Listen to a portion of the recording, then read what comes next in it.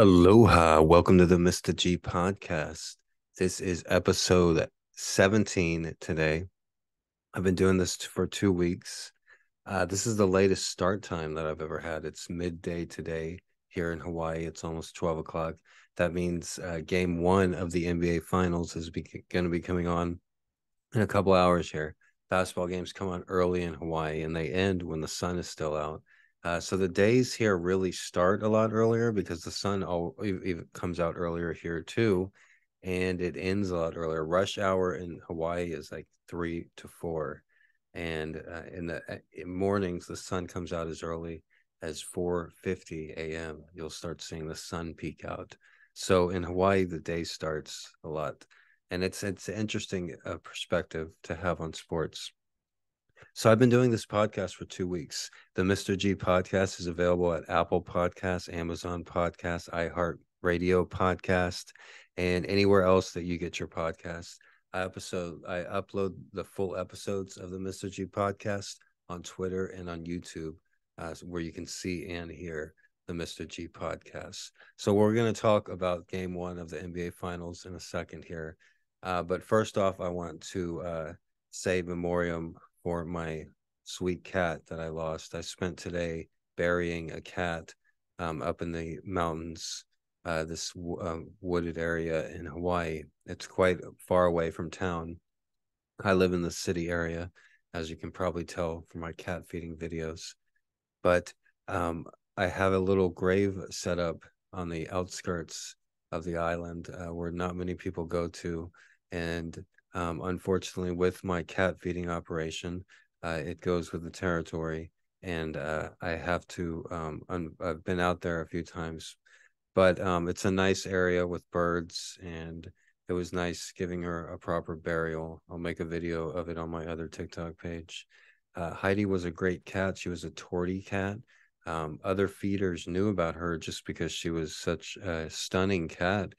She had black and orange fur, but then she had a white streak that went down her belly and that went down her face and made it look like she had a little mustache and goatee.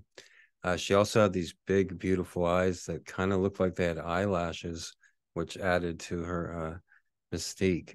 I know of a feeder that fed her for about 10 years, and she was one of the feeder's favorite cats. And HideE didn't get along with other cats very well, but she loved her human, whoever her human was. Like I said, she spent at least 10 years on the street. And when I met her a few years ago, I noticed she had been losing her eyes, her vision from cataracts in the Hawaiian sun. The cats that I feed every day, just about all of them, if they're outside for long enough, they'll develop cataracts because of the sun. And that Hawaiian sun is very strong, very powerful, and those cats are outside 24/7. So the most of them develop vision issues. So if once after a few years, they can hardly see. Also, HideE was having problems with a security guard over there, some guy from Nigeria, I believe, and he was just kept on chasing her around, but he would sometimes feed her scraps and stuff.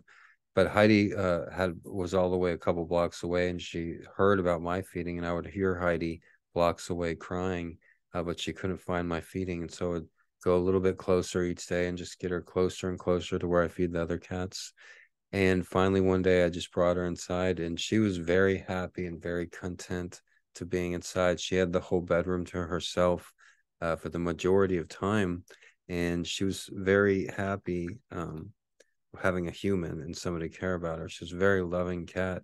It was just unfortunate she had to spend so much time on the street.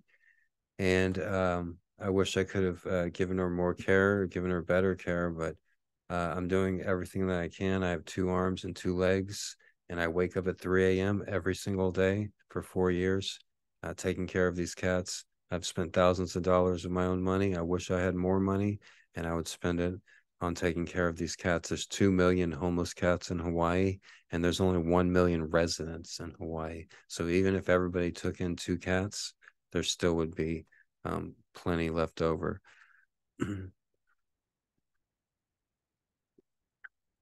All right, game one of the NBA Finals. Now, with betting on basketball, one trick that I've done in the past is you try to predict what you think the line is going to be. So without looking at the line first, and tonight's game, you have Miami at Denver. Denver probably has the best starting lineup in the NBA. They have one of the best players in the NBA. Miami was an 8 seed, and they weren't supposed to be here. They're on borrowed time. They're on house money. With that being said, Miami has been proving people wrong throughout the playoffs, and they've been covering the spread and also winning on the money line. So I figured Denver would be favored. It's at Denver, but I figured Denver would be favored by 4 or 5 points. And when I checked the line just before the podcast, I saw that Denver is favored by 9.5 points, and I couldn't believe it. So normally, if you see something like that in betting, you're like, "What? It's not supposed to be that high." There's one of two things that could happen. You could be like, okay, well, they're wrong because I know that the line should be way less. So Miami at least will cover the spread even if they don't win the game. Or you could say maybe you were wrong altogether, and you're like, wow, Denver is really good. I didn't know Denver was that good. Aaron Gordon, that he's good. Caldwell Pope, he's better than I thought. Not Michael Carter Williams, but uh so and so junior, what, I forget his name. His dad was a coach. He played basketball. Anyways, I'll remember his name after this series. So I think one or two things are going to happen. Denver is either going to blow out the Heat, and it's going to go over as far as the over under goes, the combined total of both teams, because it'll be a really high scoring game, and Denver will blow them out and cover the 9.5 point spread. Or Miami will prove everybody wrong and win the game. If Miami is going to lose in 5 games, this will be the game that they win. This is the game that they have the best chance of winning because Denver has been off for a couple weeks longer and Miami just played a few days ago. Miami is fresh. I think Gabe Vincent's going to have another good game. I think his performance in the Eastern Conference Finals are going to carry over into the NBA Finals. I think Jimmy Butler, he doesn't have anything to lose. He's already had one of the most legendary playoff performances, and if he wins a championship, it will be without a doubt the most legendary individual performance where they just kicked their game up another notch into the playoffs and they just won. So Jimmy Butler and the Heat have taken out the number 1 seed Milwaukee Bucks, the number 2 seed Boston Celtics, and the number 5 seed New York Knicks. That was not an easy task, and they did it despite having injuries to one of their best players and Tyler Herro. So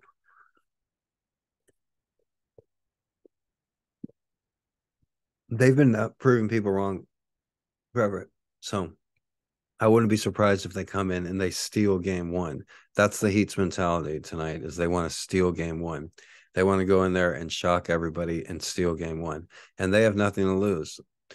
They're a great defensive team. Coach Eric Spoelstra, he's one of the best defensive coaches in the NBA, and he knows how to change defense, and he knows how to play with a small lineup. Even back with the big 3 in Miami Heat, he would play Chris Bosh at the 5 and LeBron James at the 4 against the San Antonio Spurs, and I watched all of those games. Eric Spoelstra is a really good coach. So if the Heat do win, I'd also say the under for the over-under. The over-under, it's probably just under 200 points, probably. It's probably 190, 195. And I would say it would be another low scoring game. The games that the Heat have won in the playoffs, they've all gone under. Game 7, the Heat are a great defensive team, and they want to slow the game down. Denver, they want to play. They want to put the Heat out of breath. They want to run up in court. They have a great all-star point guard in Tyler Murray, and he really is, for the first time, has got the main stage. Not many people know about Murray and know how good he is. He's a great point guard. He's going to have a few great games in this series. And believe it or not many people have even seen Jokic play, despite winning 2 regular season MVPs.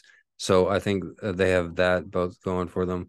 Like I said, they have a great starting lineup with Aaron Gordon, formerly of the Orlando Magic, one of the best leapers in the NBA. He's going to have some great dunks this series. And it's going to be interesting if the Heat can win game one. That'd be the best thing for the NBA because that would guarantee at least 5 games. And in each of these NBA Finals games, make the NBA about $1 billion. It's the first time since pre 2020 that people are watching the NBA, and it's one of the most exciting seasons. Either team, I'll be really happy for winning, either Denver Nuggets or the Miami Heat. I hope it's a good series. I hope it goes 7 games. But picturing either team celebrating in the locker room, I'll be happy for the Denver Nuggets to finally win an NBA basketball championship. But when I watch it, and my heart is really with the Miami Heat, I'm very much cheering for the Miami Heat, and they are huge underdogs in this series. If I had the money to bet, I would just bet on them to win it and win the whole series. I would bet on them to win game one. I would bet on them to win the first quarter and the first half of game one. And I would do that because I'm cheering for them. This could be a moment in history when we don't even know how big it is. But if Jimmy Butler can win the NBA championship, a player that averaged, 22 points in the regular season, he was an all-star, but he wasn't, a super all-star. But to make it in the world when it counts in the playoffs, to take your game to that next level, that's something that everybody will always remember. So why not make it happen, Jimmy Butler? Do it for anybody and everybody that used to have a rough time in their life and that had somebody tell them that they couldn't do something, and that's surprise somebody. The one thing that every people have always told me that I get more than anything when I'm working at a new job or a new group project or a group study group in school and college or something, and somebody doesn't know me from the outside, they just know how I look. They just see like broken glasses and funky outfit or whatever style I'm banging at that time. But then they get to know me and we work on a project together, or they listen to me and or they have a conversation with me, and then they're totally however they thought about me before, it's a total 360. And it's happened to me more than a dozen times where somebody says, Greg, Gregory, Mr. G, I'm sorry about how I thought about you when I first met you. And it's like, wait, what? How did you think about me? Did you think I was some asshole? Oh, no, no, nothing like that. Oh, never mind, never mind. And they can never own up to it. They can never just, oh, I thought you were a fucking retarded piece of white trash. It's just like, is that what I look like? Well, the thing is, don't judge a book by its cover. But I saw 2 construction workers today, and I was listening to some like indie rock band, like Beach House or something, and the construction workers, or they were like gardeners, and they were like working in the landscaping while I was waiting for the bus. And I'm just like listening to this, and I'm like, these guys have never listened to this music, and they don't know what the fuck I'm listening to, and they don't really know or how or can appreciate it. And I'm thinking about like a girl I dated in college and going to my bedroom and I'm like getting all deep and then so sometimes you can judge a book by its cover, but that's coming from me, somebody who's misjudged over and over again. So I don't know. I come from a very strange background. Normally, people like me do not survive. Like they've done studies, and to not tell you too much about myself, but they've done studies. They're not allowed to do these studies anymore on young babies where they'll take a mother away from the baby and they'll feed the baby and they'll clothe the baby and they'll give the baby food, but they'll just keep the baby in a crib and they won't give the baby any love or any attention. And what ends up happening is the child dies. The child doesn't even make it to 5 or 6 years old because that is one thing that every infant needs growing up. And if you don't get it, you end up like me. Or if you don't get enough, all right, I must have gotten some. No, no, no. In my case, with me and my twin brother, our mother had custody until we were 4. Our cold ass father didn't get custody until we were like 5 or 6. And that's when we had to live in a closet in the garage, basically, a few years after that. So up until we were like 4, we did have a mother who cared for us. But then she developed schizophrenia, was locked in a mental hospital. Long story. And we were sent to live with our father. And the only reason he wanted custody is because he didn't want to ever have to pay child support because he was so cheap. Uh, So the way that we grew up, I had to grow up fast. So I became an adult at like 6 years old. Me and my twin brother were riding the city bus at like 6 or 7 years old. We were going to the mall by ourselves. We had to wash our own clothes. We had to only were given 25 cents a day for lunch. And we had to learn how to do things on our own at a very young age. I wasn't as good as a communicator as I am now when I was 8 years old. And um we didn't really have anybody but each other, and um it wasn't as easy for me to communicate or for me to learn. And I had yet to realize my intellect. I had yet to realize that I was a person worth living. Our dad told us every day growing up, from as long as we can remember, as long as I can remember, he would say every day, "You boys are nothing but a couple liars, cheats, and sneaks. Liars, cheats, and sneaks." And then I remember talking to my twin brother as an adult when we're like in our 30s. And I just said it to him, and I said it exactly the way our father would say it. He's like, "You're nothing but a couple of liars, cheats, and sneaks." And my brother just like cringed up for a second. He's like, "Dang, I can't believe you remember and you can say it exactly how he said it. You sounded just like him." And I'm like, "Yeah, I know. Like that is a talent that sometimes things just stick on my brain on an auditory level." And I remember studying for things in school. Whenever I wanted to remember something in particular, a date or a name of a theory in college and a psychology course or something, I would just do a replay, rewind the tape in my head, and put the instructor's voice in my head and have her, tell me the answers from what I had previously heard.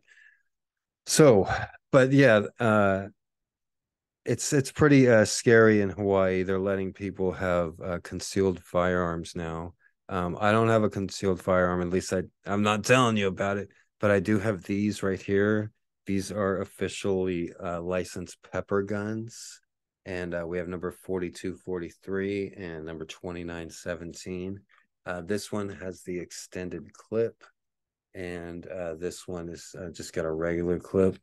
They're CO2 powered, and you can have a variety of ammunition.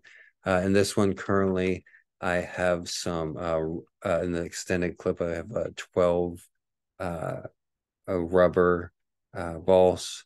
And then on the regular 8 clip, I have nerve gas. Nerve gas.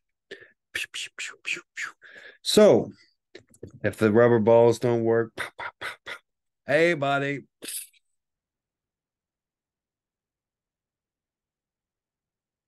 What is nerve gas? It just makes me think of the Joker. Does it make you start laughing?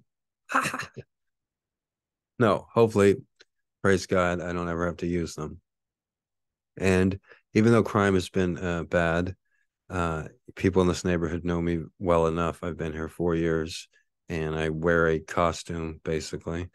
They know me as the guy who feeds cats, and they usually leave me alone. I use them alone. I leave them alone, and they leave me alone. Unless, of course, they're selling me cat food, which, I do buy cat food from street people because, hey, man, they got the best prices, inflation. What are you going to do? I just got a guy, Manny, over there. He got me 12 cans, 50 cents a can. Bam.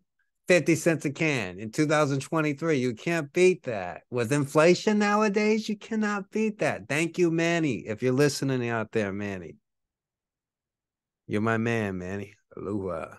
Manny's a nice Filipino guy that I enjoy buying cat food from. All right. So today's podcast was brought to you by my twin brothers, Smelly Gym Socks. You can find my twin brothers, Smelly Gym Socks, in the New England tri-state area, most likely in some wooded mildew basement. All right. With that being said, I just want to mention how I saw some ESPN anchors and other news anchors.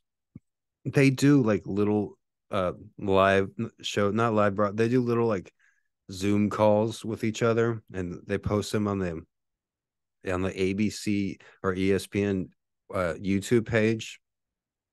And so you have like these talking heads, like from their apartment or sometimes from their motel room, and like these NBA, like Brian Windhorst and all these NBA people that are like supposedly like Mr. Know-it-alls. They know so much about basketball and football and baseball and sports, right? But they're doing their little podcast or their Zoom call, and they're uploading it on the regular ESPN YouTube page, which has millions of followers. But it's done with a shitty camera, like the built-in camera from their laptop, and they're not using a mic. They're using like the laptop's mic. They're not using like an external microphone, and they don't ever have the camera at like eye level. They have it like pointing down, like or like way up here. Usually, like, hey, so I am Brian Windhorst. And it's just like what the fuck? Like, how did the you know who's paying for their cushy jobs? They're making like $200 an hour, so a crazy amount, and they don't even know how to do that. Like I'm just started doing this for 2 weeks, but even I knew that in like a basic film course to keep the camera basically at eye level. And it seems like they make so many mistakes. Like they're making so much money, they're not using an external mic. They're making that much money and they're not using an HD webcam. What the fuck is wrong with them? Why did they even get that job that they got? Oh, they're so special. They went to college. Okay, really? They went to college. They graduated from some state university. You know what really pisses them off? Somebody like me. You know why? Because I'm more knowledgeable about basketball, or just as knowledgeable about sports and basketball. And I'm also more entertaining too. Oh yeah, but they went to some fancy school and blah blah blah. No, but you know what really pisses them off? The thing is that they have a bachelor's degree, most of them from some four-year university, but they're supposedly journalists. Do they have a bachelor's of journalism? Do they have a BJ? Because I got a BJ.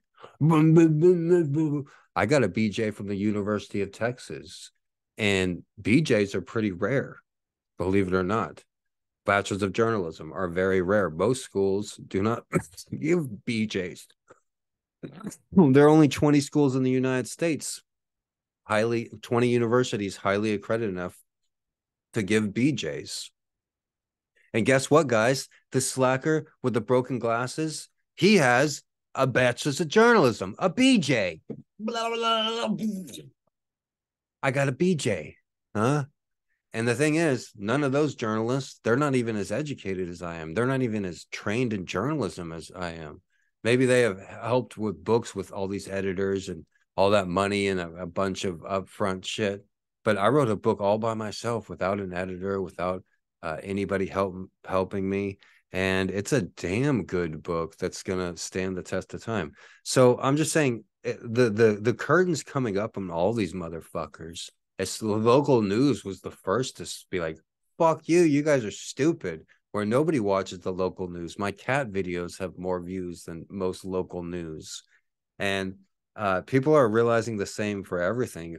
Like those videos don't have many views or many likes, despite being on the ESPN YouTube page or on the ESPN TikTok page. Why? Because they're crap. And people, if normal people like myself can make better produced content, then fuck them. What can they do? Those fucking dorky dudes.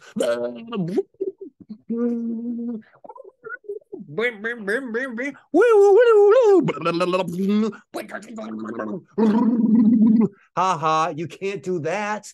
Huh? I can do that. You can't do that. I can do everything you could do, but I can do other things too. Okay. Now that was pretty weird, but I was just making a point here, okay? Me being who I am, more entertaining than the fucking fat old fuckers, dumbasses with the fucking fuckers with the fucking talking heads. Do you think they know everything? That they get all the inside information? They're so entertaining, they're so funny, they're so smart, they're so educated as journalists. Well, motherfucker, I can see why you don't like Mr. G, huh? All right, the Mr. G podcast is available wherever you get your podcasts. Apple Podcasts, Amazon Podcasts, Spotify Podcasts, iHeartRadio Podcasts. Just Google Mr. G Podcast Hawaii. Full episodes of the Mr. G podcast are immediately uploaded onto Twitter and to YouTube. Thank you for watching. Everybody have a great day. Go Heat.